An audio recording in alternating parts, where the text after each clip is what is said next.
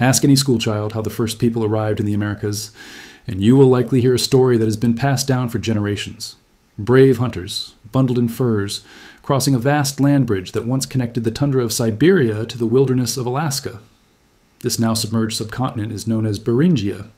From there, the story goes, they marched south between walls of melting glaciers, entering a new world teeming with woolly mammoths and endless horizons. For decades, science agreed with this schoolyard history.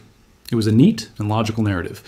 It fit the timeline of the distinctive stone tools, crafted spearheads known as Clovis points, found scattered across North America.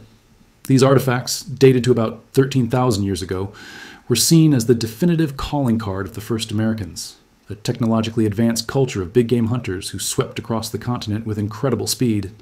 This Clovis-first model became scientific dogma. But science rarely stays neat for long. The story, as it turned out, was too simple. In recent years, mounting evidence has begun to chip away at this narrative. At sites like Oregon's Paisley Caves, fossilized human DNA was dated to more than 14,000 years ago. Then there was the discovery of human footprints at White Sands, New Mexico, dated to around 23,000 years ago. Evidence that dramatically pushes back the timeline of human presence in North America.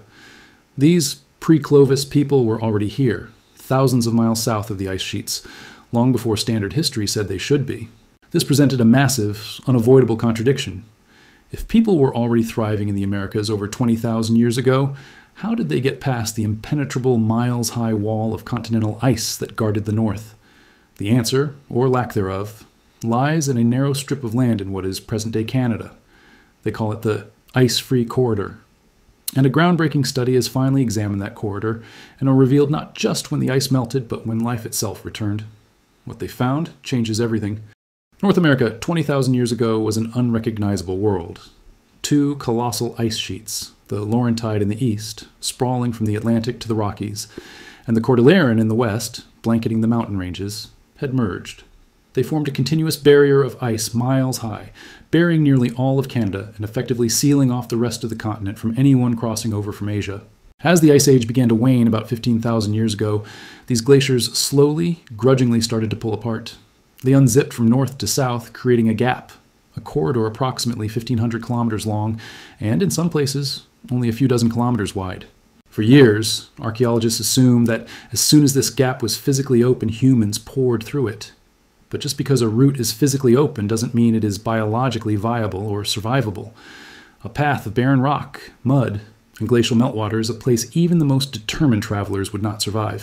The researchers argue that the key question is when the ice-free corridor really became viable for humans to cross. They noted that at 1,500 kilometers long, a journey of many months, large animal game would have been absolutely essential to making the journey. You cannot walk 1,500 kilometers carrying all your own food through a barren wasteland. You need drinkable water. You need game to hunt, wood for fires, edible plants to forage. You need a functioning ecosystem. To find out when the corridor actually came alive, researchers had to look at something smaller and more elusive than fossils. They had to look for the traces of life itself, DNA. The team traveled to the bottleneck of the corridor, the very last section to open up as the ice retreated. Here, in what is now British Columbia and Alberta, lie the remnants of glacial Lake Peace, a massive, frigid, prehistoric body of water that once covered the area, trapped between the retreating ice walls. They drilled deep into the sediment at the bottom of two modern lakes, the last remaining puddles of that ancient glacial Lake Peace. These sediment cores are exquisite time capsules. Layer by layer, year by year, they hold the history of the world above, trapping pollen, tiny fossils, and chemical signatures from the surrounding environment. Inside these cores, they didn't just look for traditional clues like pollen or ancient bones.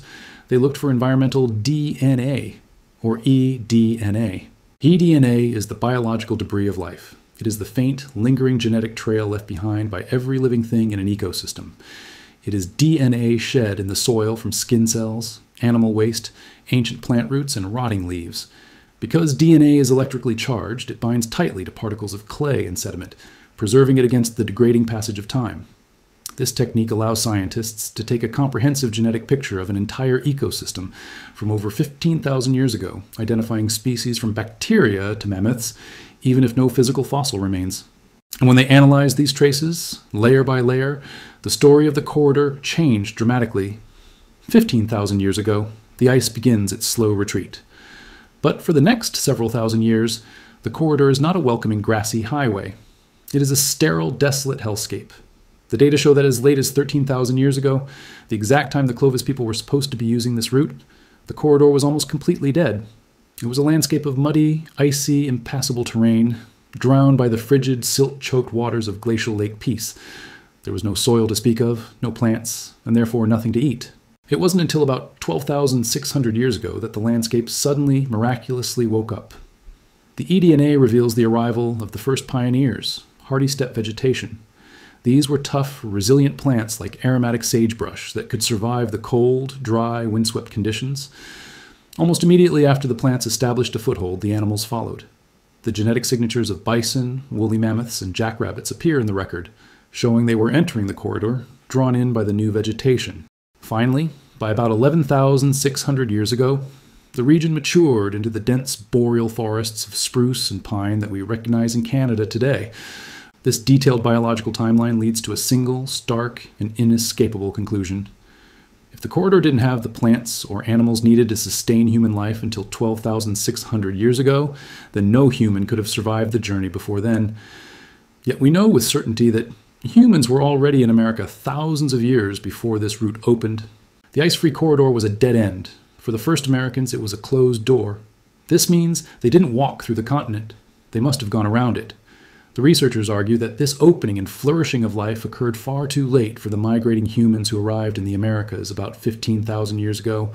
They added that it was even too late for the Clovis people who arrived about 13,000 years ago. This has forced science to look west, toward the sea. The coastal route theory, once considered a fringe and speculative idea, is now the leading explanation. It suggests that brave, skilled seafarers moved along the southern coast of Beringia and then down the Pacific coastline of North America. They likely used small boats, hopping from island to unglaciated coastal refuges, moving quickly down a kelp highway, a rich marine ecosystem teeming with fish, seals, shellfish, and seabirds. While the massive ice sheets made the interior of the continent a frozen tomb, the coast was a linear buffet. It is, however, important to note that the critical point of the new findings is not that no one ever used the corridor. Instead, it reveals that even this earlier date is still too late to explain the presence of the pre-Clovis people already living deep within the Americas.